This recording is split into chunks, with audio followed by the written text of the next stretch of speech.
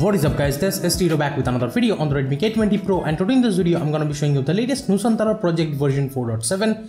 The name is still wrong, and of course you're getting the Android 12L build over here with the build date of 14 July 2022. This is the latest update. If you don't know how to flash this Nusantara ROM on your Redmi K20 Pro, you will find the links for that in the description, do not worry. Now of course I'm going to show you the home screen. This is how it looks like. And of course you are getting launcher present by default over here if you're noticing, and on this launcher everything is good, like double tap to sleep and stuff is there. You won't be disappointed with the customization of it. As you can see, plethora of customizations are there, but the only thing is I had a launcher backup. I could not simply restore the backup with these settings. I don't know why, but yes, this is the launcher 12.1 dev. Here it shows. I just enabled the always on display over here, so I'm gonna show you the double tap to sleep right now and the fingerprint scanner speed and stuff.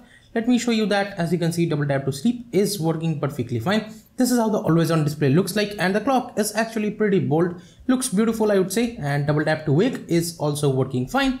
This is how the lock screen looks like, and I'm using a wallpaper I guess. But yeah, right now let me just show you with the fingerprint scanner by just tapping on it. As you can see, it unlocks. So yeah, no problems with the fingerprint scanner, it unlocks perfectly fine, and the animations everywhere, it looks beautiful I would say. And here from the always on display, I mean from the lock screen too, as you can see,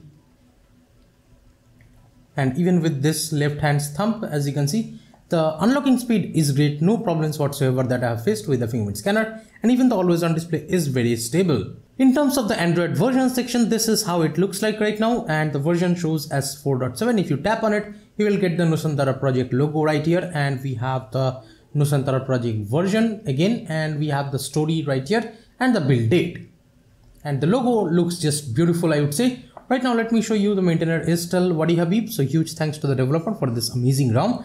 And here if I tap on the Android clock, in the Easter egg it still shows 12 for some reason, I don't know why, but it should show 12L, but here actually it shows 12L. And the security patch is of latest July 5th 2022. The stock kernel is the Snaplight kernel. Its next status shows as enforcing. Back to the home screen, this is again how it looks like. The widgets are working perfectly fine, no issues whatsoever. To the left of the home screen we get the Google's Discover page, and they are pretty smoothly working. Swiping down gets you to the notification or the quick setting panel, and here swiping up gets you to the app drawer. No problems whatsoever with all those. The UI definitely feels snappy, but I can definitely say this is running at 60 Hz, so you may be noticing some stutters, or like it may be feeling a little bit slower if you have used the Evolution X ROMs and stuff, where you get the 72 Hz mod right out of the box. But yes, this is how it is. It's a basically like normal experience I would say. Nothing very special about the refresh rate and stuff.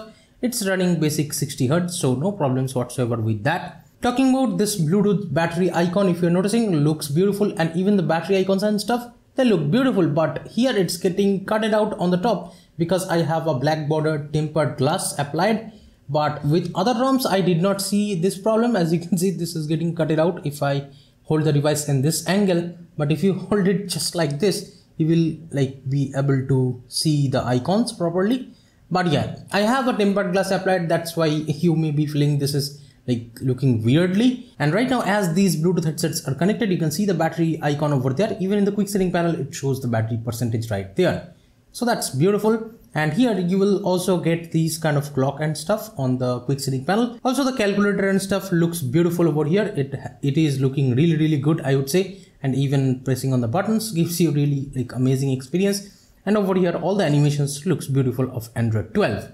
Talking about the quick setting panel again, this is how it looks like. We have the Wi-Fi mobile data toggle right there, and the mobile data is right now disabled because I don't have a SIM card in the device, but if you have one, VoLTE calling and stuff should be working fine here. And we have the flashlight, dark theme, auto rotate night light, hotspot, etc. The always on display toggle is there, the screen recorder is there, and it does this kind of animation. This is Android 12L animation, looks beautiful I would say. And of course you can record the device audio and microphone audio at the same time with the screen recording.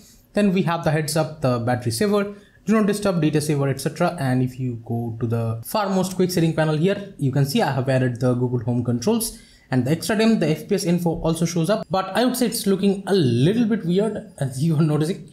But yeah, it's working fine. And we have the DC dimming, and we have the high brightness mode that will make the display really bright in daylight. And here we have the power menu. This is how it looks like, and advanced reboot options are there, so you can directly reboot to the recovery or fast boot from right here. Now in the system settings, this is how it looks like. We do not get any system updater for some reason, I don't know why. In the gesture settings, we have the quickly open camera, the toggle flashlight, and we have the quick tap option. You can have these back tap kind of features. In the system navigation gestures in the settings, if you scroll down, we have the pill length and radius customization both. So you can actually customize the pill bar just how you like it. And we have the pill margin on bottom, full screen gestures, back gesture animation. Then we have the swipe to invoke assistant too, so that should be working fine as you can see. 2-button and 3-button navigations are there as well. Then we also have the one-handed mode that works fine. Then we have the press and hold power button to toggle flashlight option and the skip music track, adaptive playback, etc. options. Let me go back. We have the pop-up camera settings and we have the pop-up camera calibration option. That's the motorized cameras calibration. If it's getting stuck or something, you can use this feature. Pop-up camera sound effects are there. Then we have the front camera raise dialog and the camera LED customization. Now that's about it about the system settings, but in the Nusantara wings, you will find huge amount of customizations. If you have time, you can watch this or just notice the seek bar. You can just skip this part by looking at the timestamps. Right now, let me show you the customizations. Inside Nusantara wings, this is how it looks like. In the game space, we have this disable heads up, then the in-game ringer mode and stuff. You can add any game that you would want to. Also the overlay and stuff you can do. Now here I have noticed one thing, that even if you are in any app, if you just go to the recent panel, as you can see how it gets blurred just like this, but once you leave it, the blur goes away. So the animation, I'm not really fan of it, but yeah, this is how it looks. Even if you're just holding on the app just by going into the recent panel animation, as you can see, it's getting blurred, but the other app stays really transparent, I would say. As soon as I leave it, as you can see, this is how it looks like. I don't know if this is a bug or something, but yeah, this is what happens. So as soon as I went to the theme section, this went black because maybe I have this force black theme enabled. Let's just disable that. Right now, let me just disable the dark theme. So as you can see right now, if I go into the theme section, this is not getting into that black theme. We have the Nusantara clear theme option and we have the font style and stuff. And we have plethora of fonts, as you can see. Then the icon packs are there. We have the Akeras one. I'm using that one. And the icon shapes, you can choose from these. And we have the modded theme engine customization. Use custom color options and stuff are there. And the dynamic system bars are there. I don't know how that works, but yeah. We have the Nusantara blur style. So let me just enable that. Okay, so this is the Nusantara blur style. All right. So this is just keeping the wallpaper in the background with a little bit of blur. So it looks beautiful, I would say. You can use it if you want to. Right now in the notification settings, we have the notification count, ambient edge lighting, and then we have all these customization for that and the annoying notifications. Heads up, you can disable from right here and customize it too. Reticker, the blink flashlight for incoming call, and the in-call vibration options are there, and the artwork media background. You can actually customize that. In the MISC settings, we have the screenshot sound, then the unlimited Google photo storage, and the unlock hard FPS in games, and the swipe to take screenshot is also there. We get the share, edit, delete, and the capture mode features. Then we have the double tap to sleep for the lock screen and status bar, I guess. Right now, let me just move to the lock screen items. Here we have the 4 small clock, charging animation, lock screen charging info, and the temperature unit. In the fingerprint scanner preference, we have the FOD feedback and stuff, and we have plethora of icon pickers. But in this particular panel, as you are noticing, if I scroll just like this, just notice how much lag is there. I'm not really sure why this lag happens, but yeah, this is how it works. And we have the UDFS animation. You can enable it if you want to, even when I would say I'm tapping on the fingerprint scanner animations. But yeah, this panel does not lag that much. Right now, let's move on to the battery options. And in here, we have plethora of battery icons. Just notice how many battery icons. This is for the status bar only. I'm using the style B landscape R. With that, this is how it looks like, but you can go with any battery icon over here. There are plethora of options, I would say. Then we have the battery percentage. You can have it inside or outside the icon. Then the battery estimate and stuff, and the do not disturb battery icon. That's like the light over here. And we have the clock options. Also, we have the status bar clock and date customization if you want to do those. Tuner of status bar icons are there, and we have the colored icons disabling option. Nusantara logo is there. Right now I have it enabled. VoLTE icon, 4G icon, etc. options are there. Let me go back. We have the traffic indicators. You can of course customize that from here. Then inside buttons, we have the volume rocker wick and the volume panel on left and stuff. And by the way, this is how the volume panel looks like. You can actually see this animation. Looks beautiful, I would say. This animation never just gets old. Yeah, this is just amazing that you can switch between your Bluetooth device or your phone speaker simultaneously, even when you are connected to a Bluetooth device. We have the haptic feedback, extended swipe action and stuff, and you can customize that too from navigations over here. That's all the customizations I would say. Right now let's just move on to the battery settings. This is how it looks like. We got the battery temperature right here. Then we have the battery percentage shows up over here, but there is no charging cycle, even though this is Nusantara. So you will get amazing amount of customizations, but you will not be able to see the charging cycles. So right now let me show you. I have tested it with the Akku battery app, and with that I would say you can get about 5 to 6 hours of screen on time. Yes, the battery life is decent, but definitely if you have not replaced your battery, you will not get that much of a good battery. And here in the health section, I have about 70% health left. This battery is about like 750 charging cycles. So you may guess that how much is left of this battery. The battery life for me is decent, and even fast charging should be working fine here. That's not a problem, obviously, if your battery's health is good. Right now let's talk about the camera, and here I would say I have installed a separate camera over here. And with that, the camera quality is great. This is a Gcam 8.5. I'll link it below in the description. Do not worry. And here with that, the front camera and stuff, everything is working fine if you're noticing. And you can customize it however you'd like to. And even in the videos and stuff, you can take it. And here, let me show you the shutter speed once you take a photo. Just notice how much time it takes. But yes, there is no stock camera app over here. As you can see, I can just simply uninstall this camera. So yeah, you don't get any kind of stock camera, but of course you can install this Gcams and stuff. You can get the links from the description. The picture quality is amazing, no problems whatsoever with that. If you want to install ANX camera, of course you will get the links in the description too. Right now let's jump into the sound settings. This is how it looks like. I would say this looks beautiful. I don't see these kind of icons in the sound settings in most ROMs, but here it looks good. If I scroll down, we have the ringtone vibration pattern changing option. Then we have all these always show icon when vibrate mode and the touch vibration, etc. So right now let me actually enable this always show icon. So this is how the icon looks like, I guess. And here we have the touch vibration per app volume control, and we have the Mi sound enhancer, and the sound quality via the headphone jack is great with the youth edition, and you can set a preset particularly, and we have this hi-fi audio option too.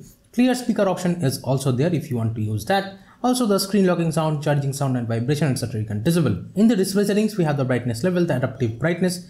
Inside lock screen, we have the custom options, and here we have the always on, the music ticker, etc. And we have all these raise to wake and stuff if you want to use those. And the allow window level blurs options are there. And we have the color set to saturated. Also, you can control the RGB over here. The double tap to wake is there. And yes, the ambient display customizations are there. You can like enable this pickup option from here. And let's just keep the device for right now here. And if I pick it up, as you can see, the display actually wakes up. So yeah, this is good. And right now in the custom display settings, you do get the receiving and the high brightness or the outdoor brightness mode. That's cool. Now in the security settings and face and fingerprint option, we have added the face, and in here you will see we do not get any like customization for when swiping up on lock screen. But yes, it is on when swiping up on lock screen by default. And we have the quick unlock right here, and the app lock is there. Let me actually show you that. If I go into this, and if I go into the product apps, and if I search for photos, as you can see, Google Photos and stuff is there. I have locked some particular apps, and let's go back. We also have this auto reboot feature. If you want your device to reboot automatically after 7 hours or something, you can definitely do that from right here. Right now, let me just show you the face unlock speed. If I double tap over here, the phone actually gets locked. And here from the like lock screen, as you can see, it's not using the face unlock. So for that, I have to actually use the like swipe up gesture. And if I swipe up on the lock screen, then only it will unlock. Let me show you with the always on display. And right now, if I double tap, as you can see, this is how the always on display looks like. If I double tap to wake and then swipe up, as you can see, it unlocks pretty fine with the face unlock feature. Right now, if I show you the app lock, this is how the app locking UI looks like. And over here, I just have to tap the fingerprint scanner. And as soon as I do that, it unlocks and goes into the app. No problems whatsoever with that. And even this animation, if I have missed that, looks beautiful. The SafetyNet passes right out of the box over here, so you should not be having any issues while using banking apps on this ROM. And the DRM info stays as L1 here, so you can stream Netflix or Amazon Prime videos in 1080p without any worries. But if you're gonna look at the scrolling, just notice this is how the scrolling is.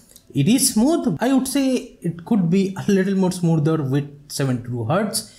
But here what I have noticed, let me actually show you. If you have a music playing in the background, so yeah, this is what I have noticed while playing music or something. As you can see, the scrolling just becomes a little like weirdly slow.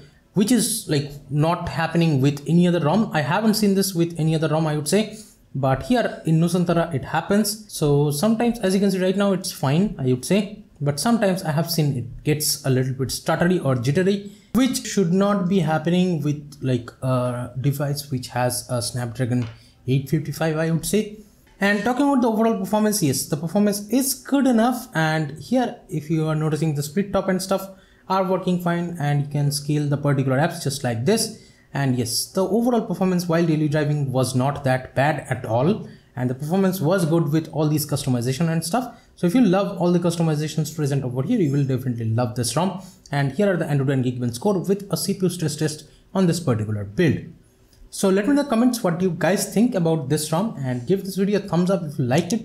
Subscribe to the channel if you have not yet. This is Tito from K20 signing off for today. I'll be catching you guys in the next one. Bye now.